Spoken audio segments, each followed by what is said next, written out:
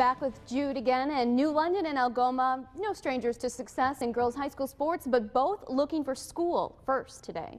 Yeah, both have captured gold on the hardwood in recent years. They'd look to duplicate that success on the diamond in Madison today. New London made the state softball finals back in 2005. That's their only other trip to the state tournament. They came up short that year. They would get another shot at the big trophy today.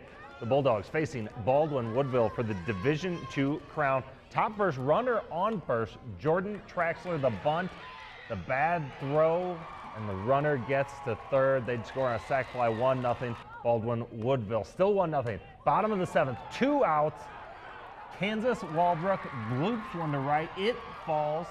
Then it's going to be Abby Elsholtz, nearly thrown out, driving back to third. Later in that inning, on an 0-2 count, freshman Molly O'Connell doubles to the gap. 2 runs are going to come in. New London, down to their last strike, wins this one 2-1. I don't even know what I was thinking. I was thinking just hit the ball, and they're not going to be mad at you if you just hit it. We had been hitting the ball that we just wouldn't score, and we just said today's our day, we're going to do it, and we did it. To come up as a freshman to be able to do something like that, she can hit the ball very well, but I think that surprised everybody. She just crushed that. That's an unbelievable feeling to have that right there when she did that. That was just awesome. Our whole motto this year has been, it's our day, and you know what? It was our day. Certainly.